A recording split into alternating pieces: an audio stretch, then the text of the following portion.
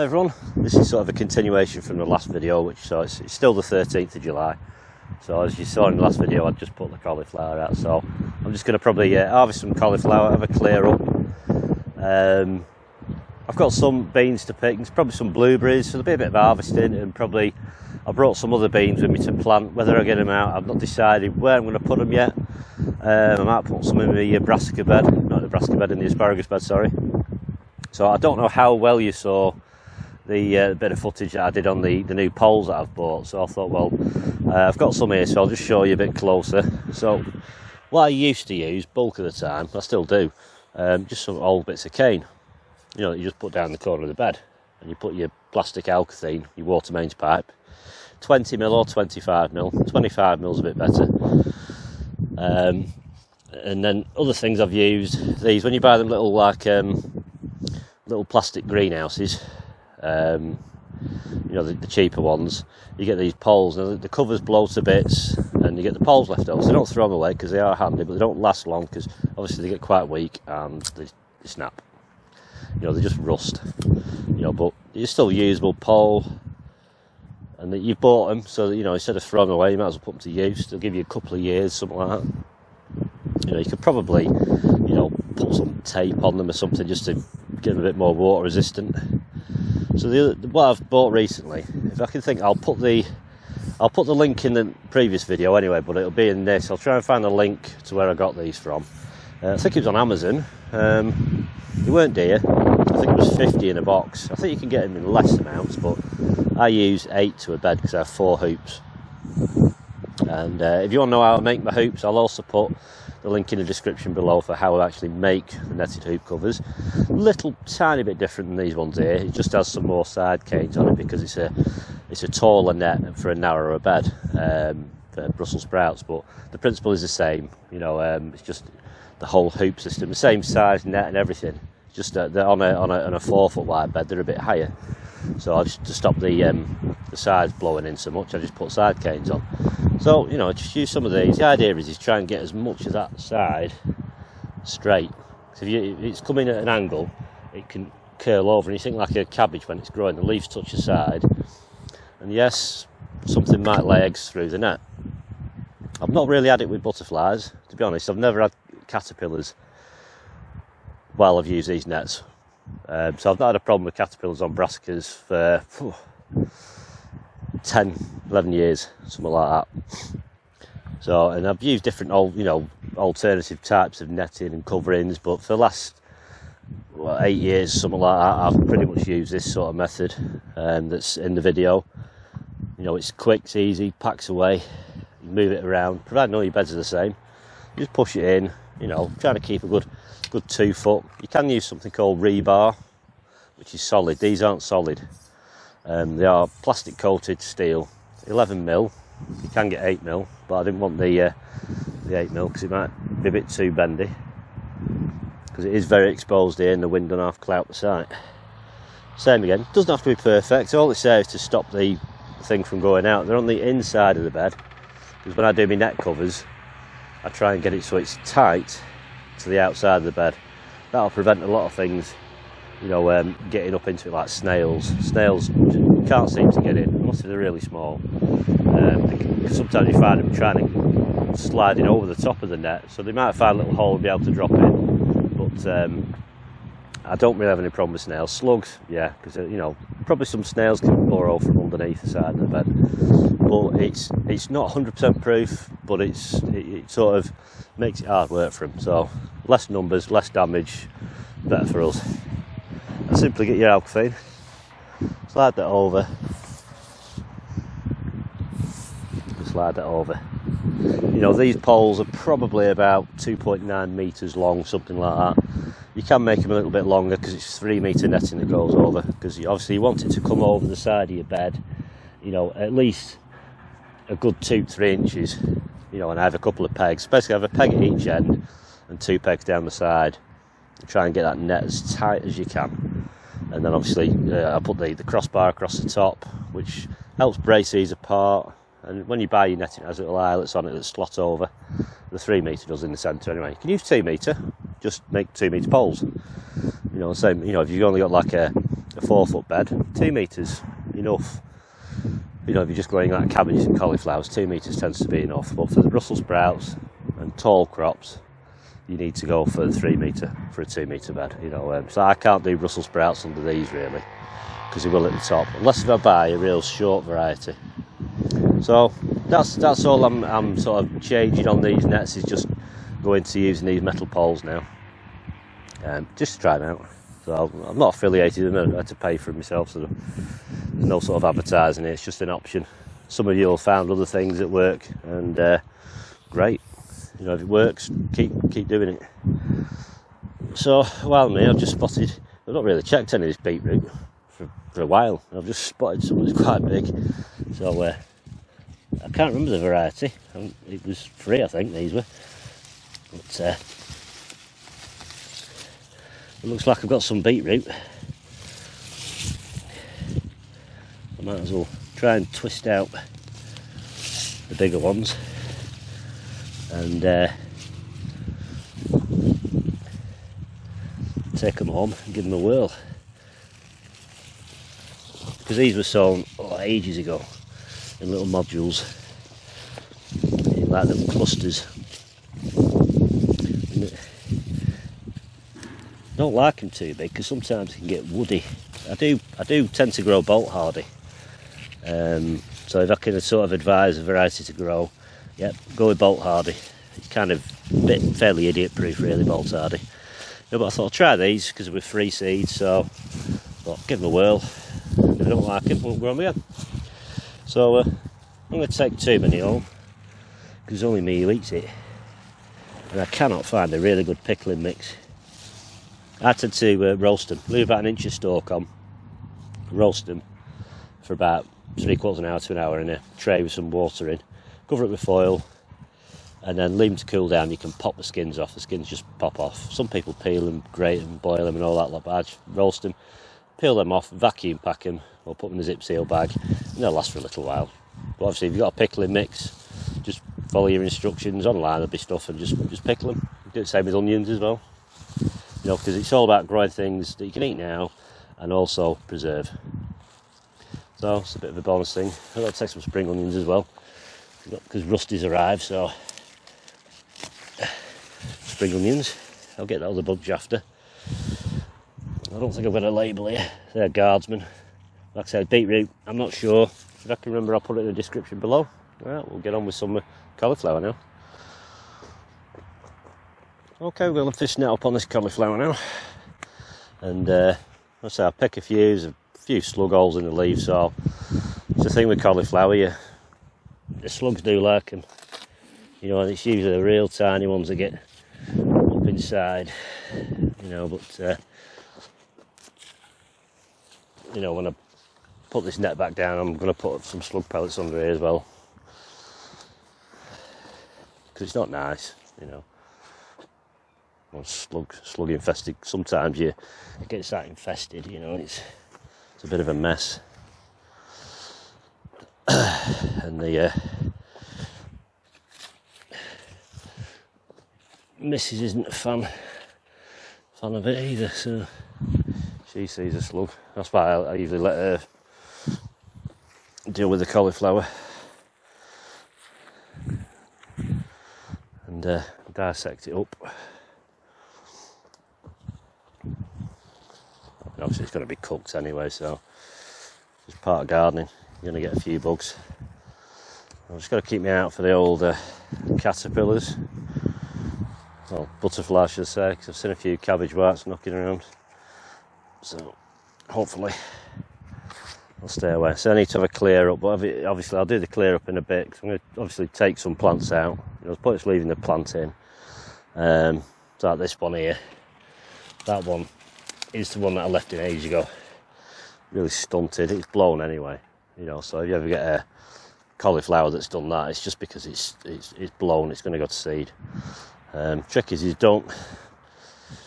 better harvest them small. If you try and look at them and think, oh, a bit bigger, just takes a few days and then bang, it's separated.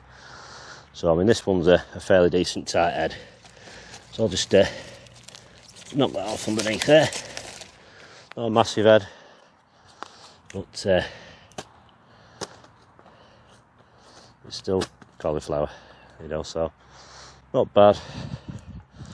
And you can see it's just starting to open out around the sides here. Kind of look underneath, that's where you're likely to see the slugs. Can't see anything. Oh yeah, see one there if I can. It's just dropped down. No one can see that. But that's what I mean, it's these really tiny slugs that cause the problem. Best thing to do with them is just dispatch them. You can't be all sort of creature happy. Yeah, they have a role to play in the compost bin, not in my raised beds. They're quite welcome to it. Everything else except what I'm growing.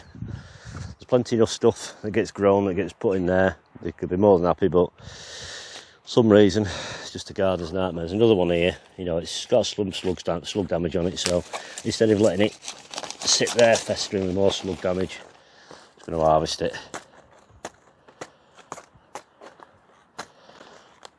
You know, 'cause you can tell, first signs you'll see like it's a slug poo on it, and there they are. It's up right underneath. There and there, really tiny, and it's these little tiny ones that actually put holes in your potatoes as well. So you've got a knife, just a quick slice in half, flick them on the ground, the birds will have them. You know, because I haven't had any pellets in there, so not as far as I'm aware anyway.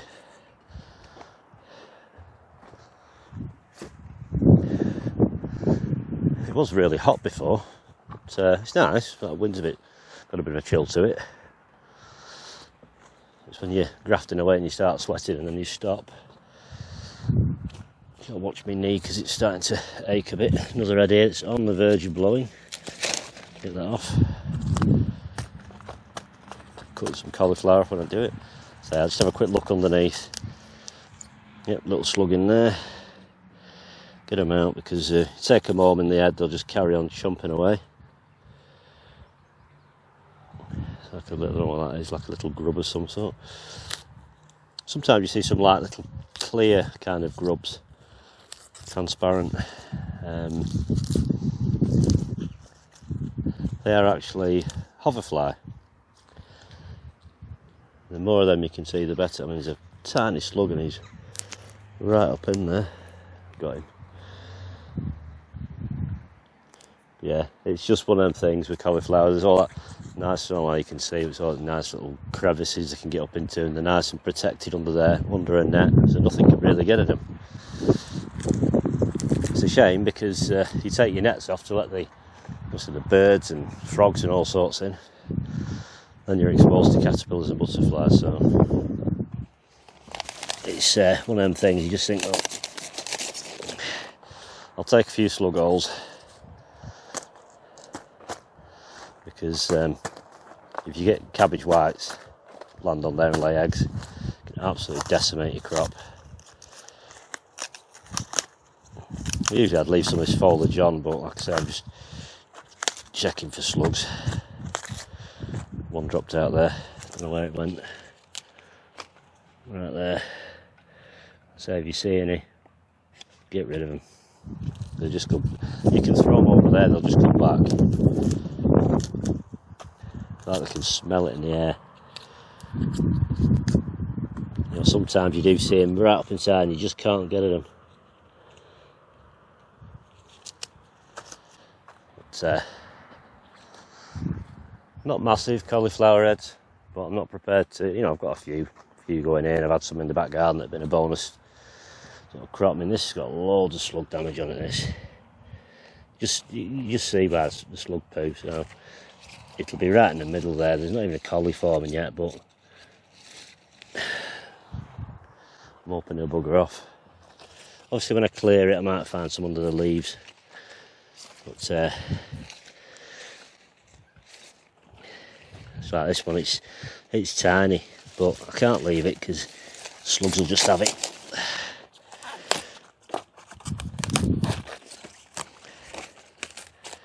Slug there. absolutely tiny slugs. A tiny head, but I don't mind. I grow enough of them. And obviously, you know, everything's had a bit of a tough start. I can see one right up inside there, you know. To leave him come out of his own accord. If I turn him up that way, he should want to come out. You know, as long as you wash it properly and everything, and then it's cooked, should be fine. Another one over there I'll take out.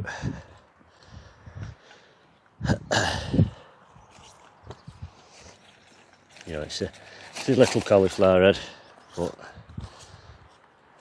still, it's a crop. And it was 24 in this bed originally.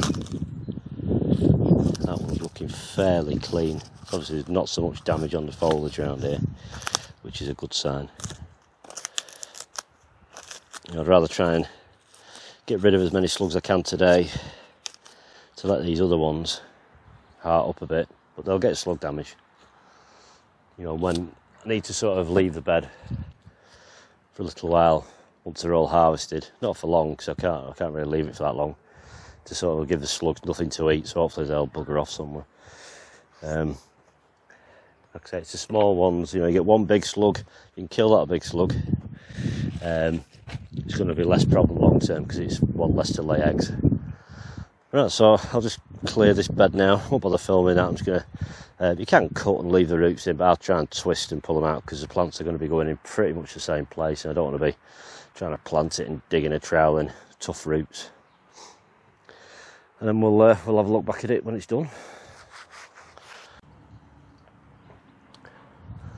Right, that's it all sort of cleared out. I've pulled the plants out that have had the heads taken off. Got rid of some of the really yellow leaves and anything that's really, really holy that's on the outside, because the plant will try and repair, and you think, well, don't repair, I want the head now. So you don't want to stress it out. So you think, well, get rid of that leaf because it's just sapping the life out of it, and just get that life into the head.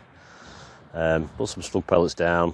I've actually put a few slug pellets down the outer leaves to try and fall down where they'll get washed out by the rain eventually, but if there's any slugs there tonight, they might go down and eat them, and then that'll be the end of them, hopefully. But it's inevitable. There's going to be slug damage, and if you can't cope with that, don't grow stuff that they like. You know, you can try all sorts of things. You know, copper tape, copper tube. You know, different salts and things like that. Bear traps, they all work to a degree, but you know, there's plenty of slugs. I don't ever think they'll be on the endangered list anytime soon anyway.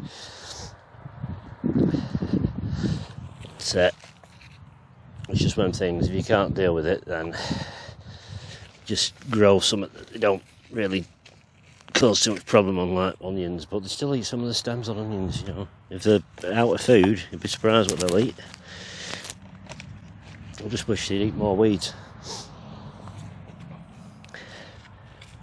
They say they have a good role in a compost heap, but they also breed in compost heaps. You know, it's tricky. Ideally, you wouldn't compost, you know, too close to your raised beds, but it's an allotment. It's part of being able to compost and make your own sort of mulch top, you know, to feed up for the next sort of crop that's going to follow it. That net's all back down for now. I say I'll sturdy that up with the new poles when all them are done. I don't know how many left now. 1, 2, 3, 4, 5, 6, 7, 8, 9, 10, 11, 12, 13, 14. There's 15 left. I need them out really within 2 weeks max.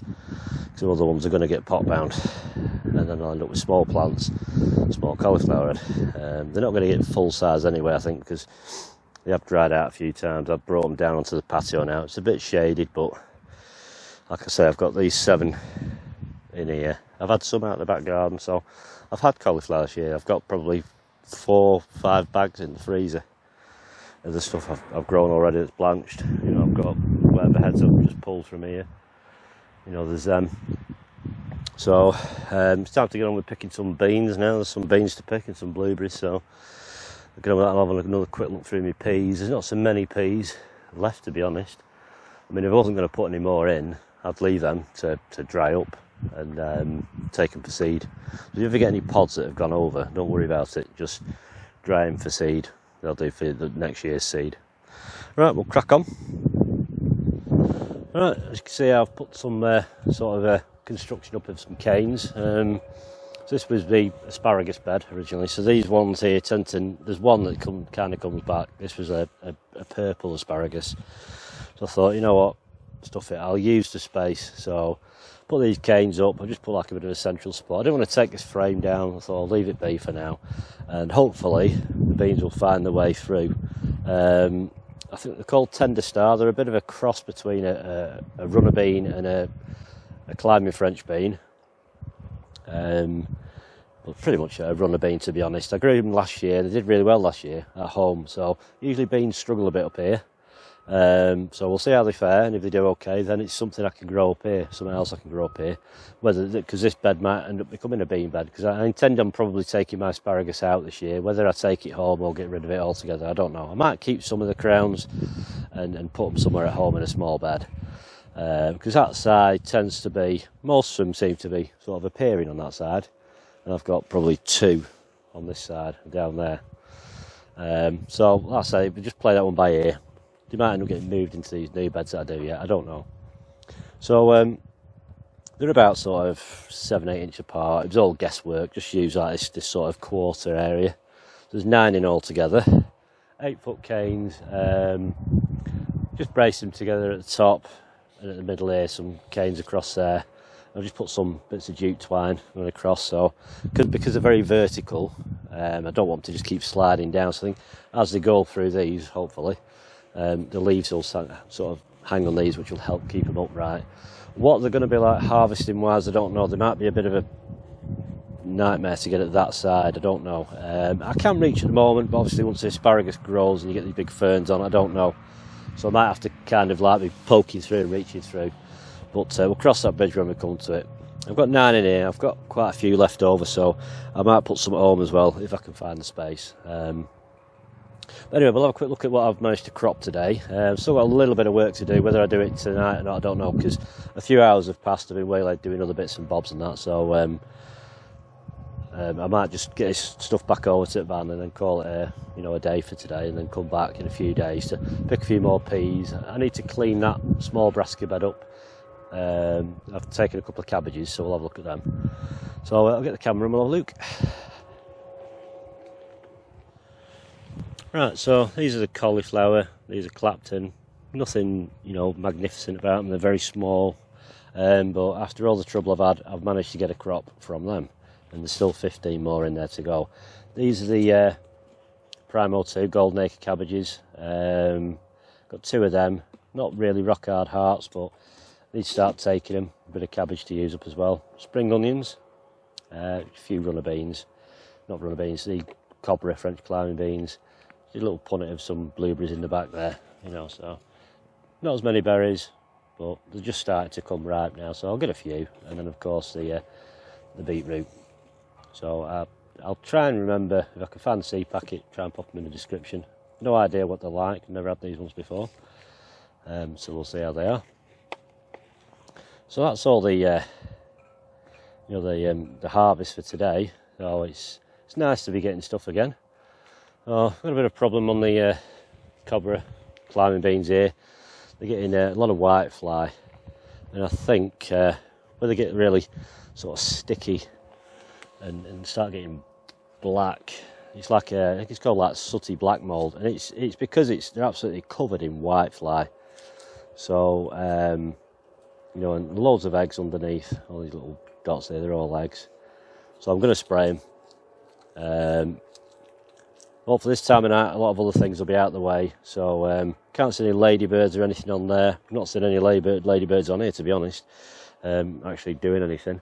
So I'm going to spray them because it can cause a lot of problems. That I did have it last year on my tomato plants, and it was a whitefly. So I don't know how you can see, but if I get this leaf here, turn it carefully, there, full of whitefly.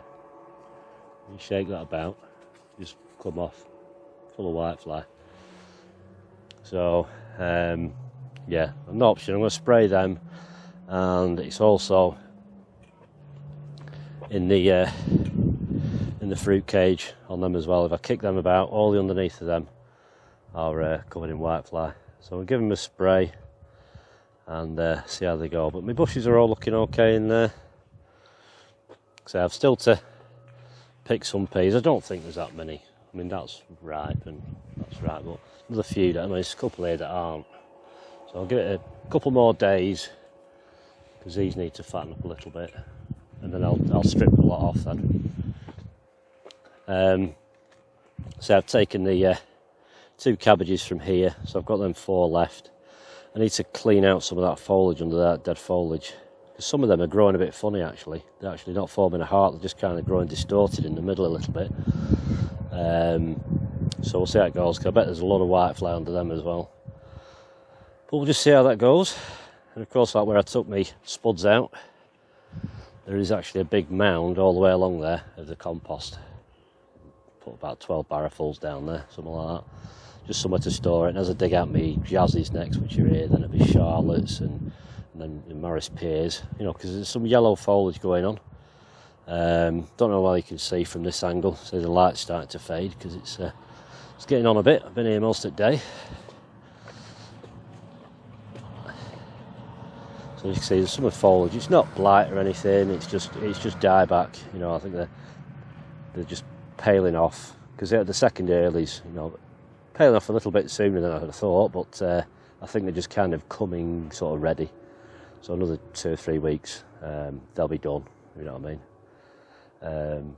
Whatever it was, 20th of April. So it's working out how many weeks. Probably, I don't know, 14 weeks. You know, in a few weeks they'll be done.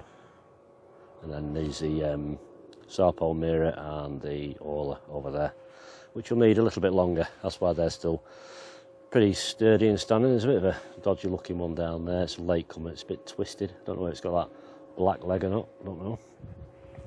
A few bits of weeds I keep seeing poking up through, so pull them out. So I'll come down in a few days and I'll have a bit of a clear up and actually walk through these carefully and try and clear the mounds a little bit, just to prevent slug damage, I guess. Because we're going to have a hot spell, so slugs won't really like that. Right, on that note, that's the end of this video. I was going to put some stuff from the garden on it, but I'll leave that. I'll do that in the next video. Try and keep this one a little bit shorter.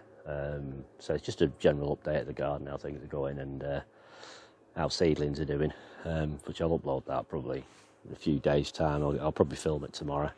So thanks for watching, take care, and I'll see you next time. Bye-bye now.